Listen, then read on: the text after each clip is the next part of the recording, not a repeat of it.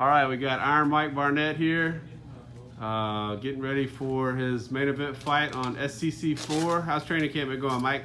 Training camp's been going good. My weight's good. Just putting the final preparations on the fight, and I'll be ready to fight next week. Yeah, what's been going on with your training?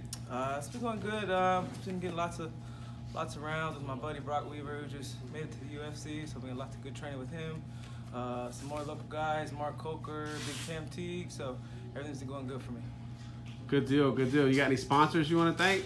Yeah, I want to thank Clean Eats of Mobile, right out here on Airport Boulevard. I got to thank the Mediterranean Sandwich Shop, Mako Tech Mouth Guards for always taking care of me, and Rock and Roll Sushi.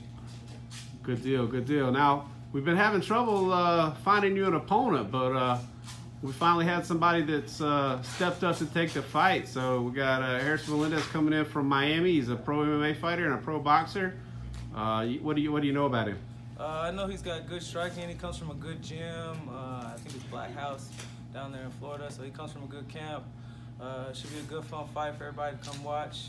We've had a few people pull out, but I'm just thankful Harrison stepped up and took the fight. Great. Anybody else you want to thank? I always got to thank my amazing wife for cooking my meals and washing my drawers. All right. Thanks, Mike. We'll see you fight night.